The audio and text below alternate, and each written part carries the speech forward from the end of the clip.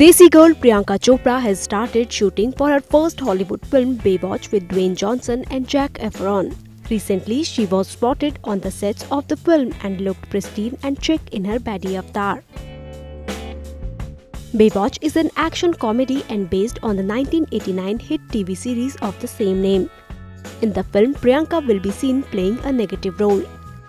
Baywatch is slated to release on May 19 next year.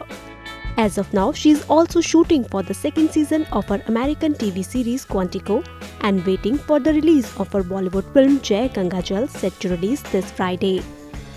INS report.